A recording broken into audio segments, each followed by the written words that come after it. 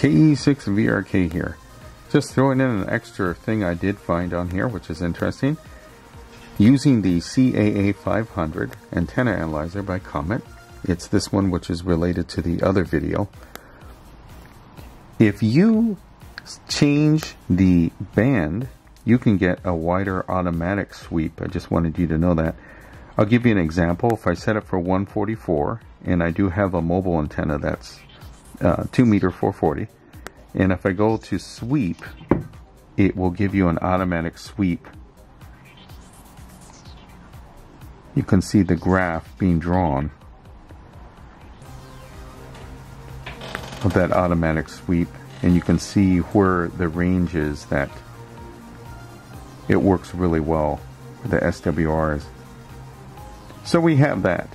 Now, if we change it around, if I turn the graph off, and that X tells it the amount of range, sometimes it'll do it. Watch, if I bring it down, now I'm on 128 megahertz.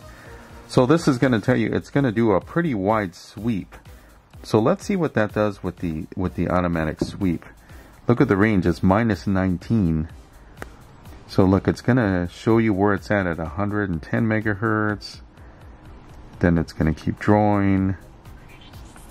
I'll bring it a little bit. And then it's going to dip down as it goes higher and higher. It's pretty nice. Look at that. The SWR is going down near 144. Yeah.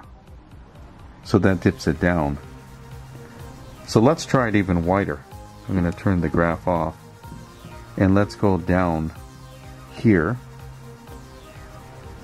And I'm going to try a automatic sweep. This is going 18 megahertz again. See what this does. It was almost to, yeah, it was like infinity. Goes around. Let's see what this does.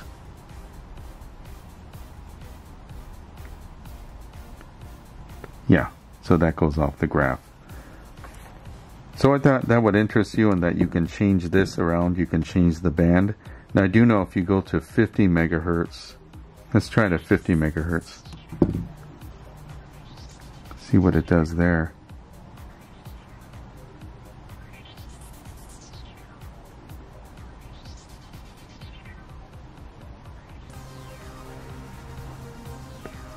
Looks like it's completely off the graph.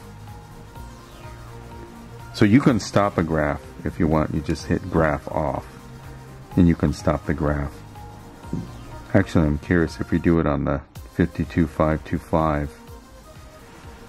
Oh, you can see the match. Yeah, it's got a bad match. If I go back to, I'm going to show you one more thing. If I'm on regular 2 meters, if I'm on 2 meter, I'm going to set the match really well. It's at 50 ohms, and you're getting a pretty good match on here. Okay. If I draw the graph, I'm going to do an automatic again.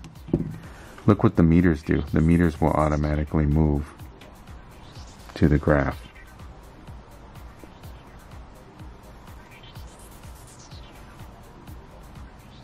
And you can see the meters automatically move. And the match goes up as the frequency goes up, and where it stopped, that's where that stopped. Want to get an even better view? If I change it to 1 down and we do an automatic sweep, you can see where this goes. You can see the meters move. It's kind of nice to have an automatic.